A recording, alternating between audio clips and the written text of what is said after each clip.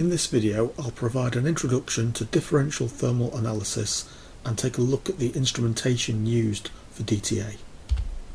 So differential thermal analysis is an analytical technique used to study the thermal behaviour, including absorption and evolution of heat, for a wide range of material. And a sample and an inert reference are heated up under identical conditions, and then any temperature difference between them is recorded. So the basic principle is that we're studying temperature difference between a sample and a reference as they're heated up uniformly. Instrumentation: we have a programmed electric heating block containing the sample and the reference. We also have sensitive thermal couples and data loggers in order to produce a plot of difference in temperature versus temperature. And we have facilities for controlling the atmosphere around the sample. Applications include fingerprinting by looking at the pattern of the thermograms produced, so it's possible to identify what a material is based on the shape and pattern of the thermogram produced. We can also use it for the study of thermal characteristics, stability, degradation and kinetics. Precision may be as good as 1%. And limitations: we often need small sample sizes in order to minimise thermal conductivity problems between the sample pan and the sample itself. So we are limited on sample size because we need good thermal contact between the sample and the pan to get reliable results. And it tends to be less satisfactory than DSC with regard to the resolution of thermal traces and quantitative data. A DSC refers to differential scanning calorimetry, and that allows you to have quantitative data as well. So it doesn't just tell you the temperatures at which events occur, but it tells you the energy associated with it. So you can think of DSC as being a quantitative version of DTA, and I'll cover DSC in another video. Okay, in terms of the instrumentation then, we have heating and cooling. We can go as low as minus 175 degrees all the way up to 1000 degrees and beyond for some specialist instrumentation. The heating rate tends to be between 0.1 to 100 degrees per minute.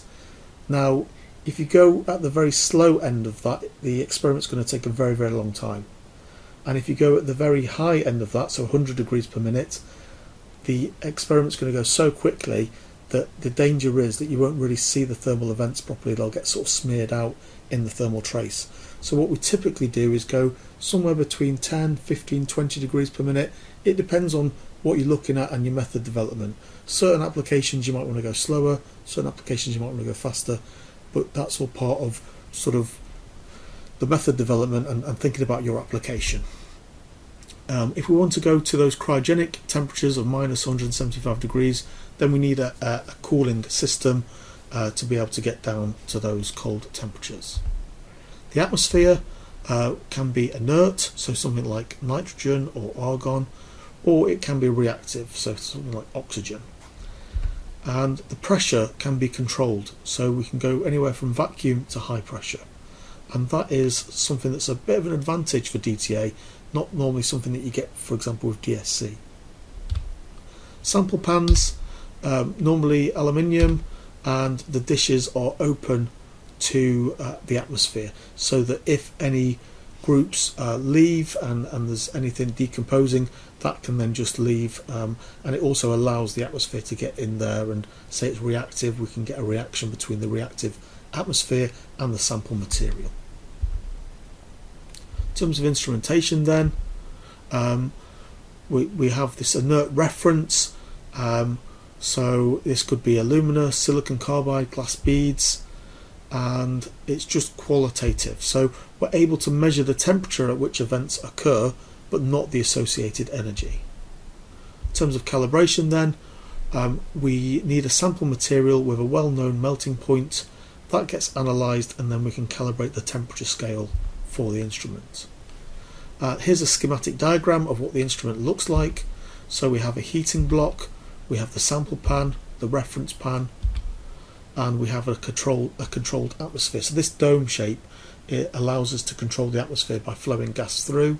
to control the composition of the atmosphere, and also we can change the pressure there, so we can either bring the pressure right down to vacuum levels, or it could be just atmospheric pressure, or we could get the pressure really high to high pressure, and that's very, very useful to try and look at how different thermal processes change under different pressures.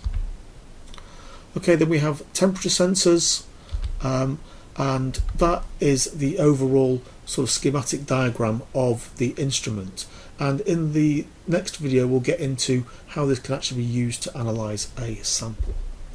So I hope you found that useful. Please remember to like, comment and subscribe, and thanks very much for listening.